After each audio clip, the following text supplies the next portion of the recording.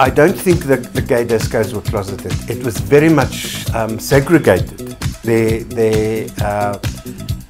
was never any black person around.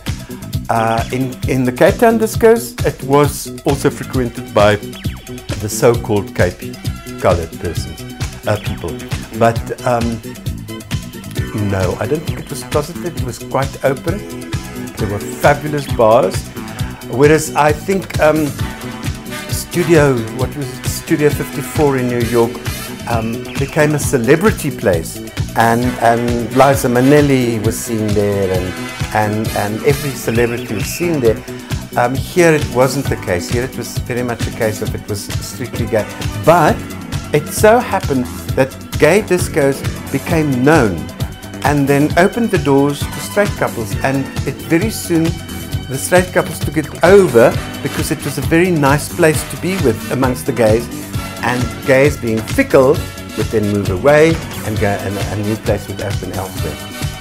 What happens in a gay disco tonight is fashion worldwide tomorrow. Most of the fashions and most of expressions that we have and etc.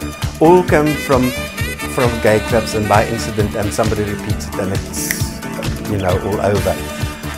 The gay discos were fabulous because suddenly people could dance freely, and before that it was like formal dancing, you know, sucky, and nobody did. And so the gay discos came on, and the gay discos, I think, brought a lot of freedom and all this the so-called gay vernacular, the Queen's vernacular, the gay slang.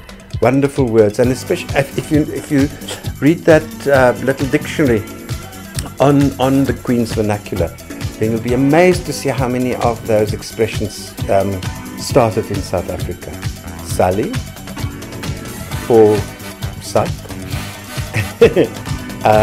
if you want to say fellatio, or Laura is a lover, and Dora is a drink, an alcoholic drink, obviously, which I don't imbibe anymore because I am an alcoholic, so I can't.